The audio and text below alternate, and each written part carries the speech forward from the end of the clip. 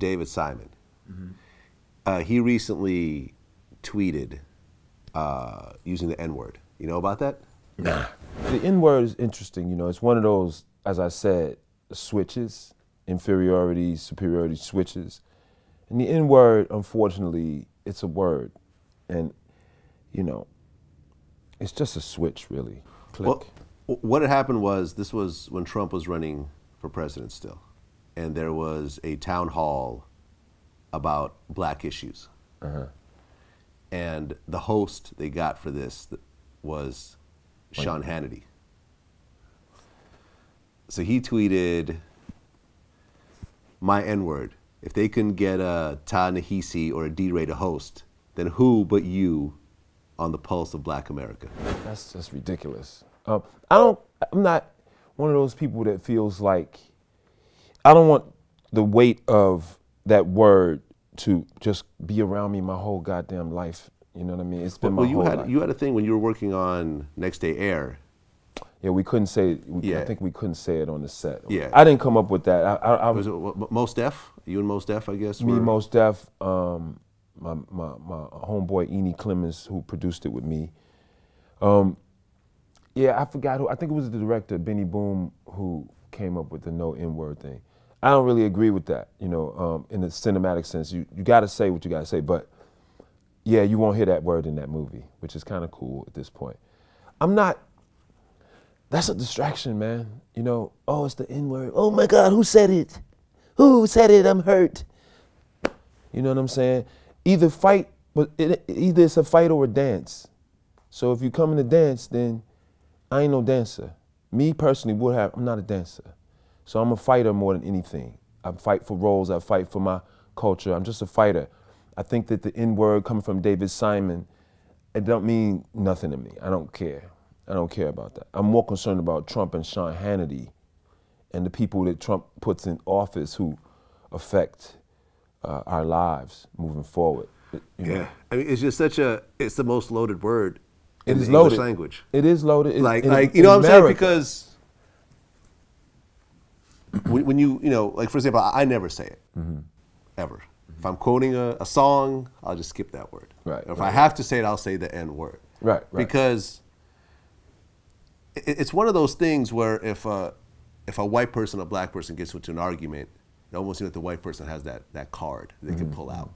You know what I mean? If they're losing the argument, they can pull that out. Yeah. And get a reaction. Yeah, and get a reaction at bare minimum. Because I said it's like a switch. But nowadays, listen, the younger generation, they don't give a shit about that.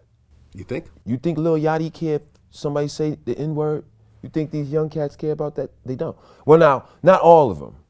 Not all of them are that way. It's just that it's been seduced into culture so much. You hear all different cultures say, yo, you say the N-word to each other. Right.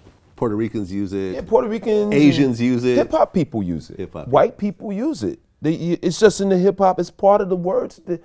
It's a word that means so many different things, and none of it's necessarily all that good, but you know, it could be a word you can have an endearing way to use it, or, you know, it's a word. It's a word, man. I'm just sick of the weight of it.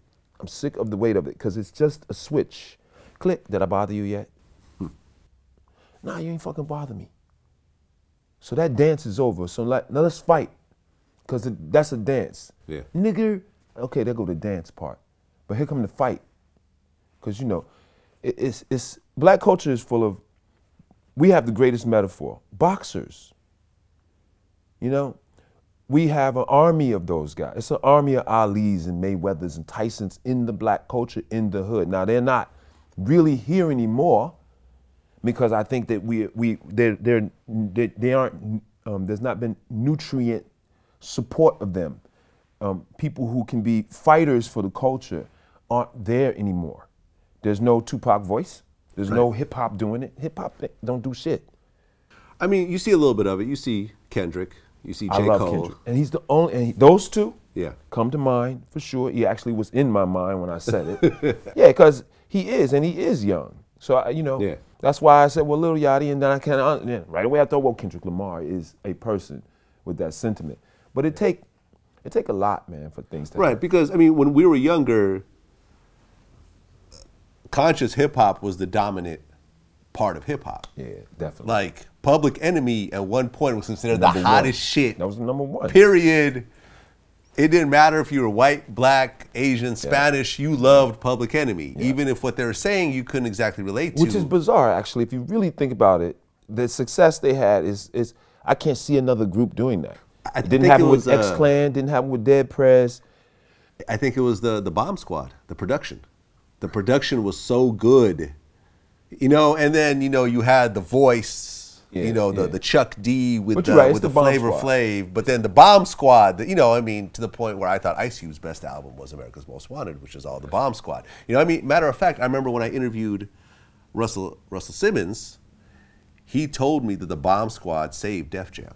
Wow. He said that production, like at that time, Def Jam was in trouble. You know, they didn't really have a lot of... You couldn't have a Bomb Squad today. It'd cost a lot of money. Because in one song, they had 15 samples. Right. That was the golden era where you got away with all that. Got away with shit, before the biz. Yeah, when Beastie Boys did Paul's Boutique and had like 700 samples like and all that. song. Yeah. No, I mean, that's what it was. But yeah, you don't see... It's not as ubiquitous today. You just have the sprinklings of light sprinkles. Yeah.